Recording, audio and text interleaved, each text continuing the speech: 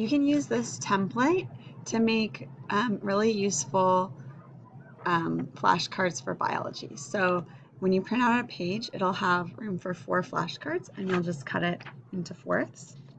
When you make the flashcards, you can fold it like this so that you can see these prompts, and then the word goes here. So that way, when you see this card, you can think about the thymus, and then you know what kinds of things you should be able to recall about the thymus. I've crossed off over other notes here because I didn't end up writing anything in that section. So if some of these keywords are not really relevant to that particular word, you can just cross them off, and so you won't be trying to think about them when they don't make sense. So here's an example of what I wrote for thymus.